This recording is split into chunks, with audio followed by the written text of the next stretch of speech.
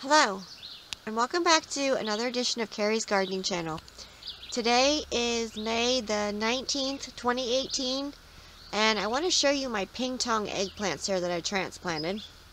Now, you're going to notice that the leaves are purple, and I did not know at first why this was happening.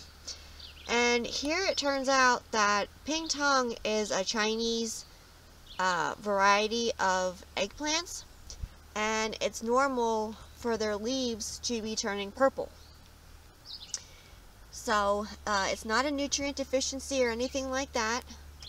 It's just something that Chinese eggplants can do. The leaves will turn purple. So to me it adds more to the ornamental qualities of the plant.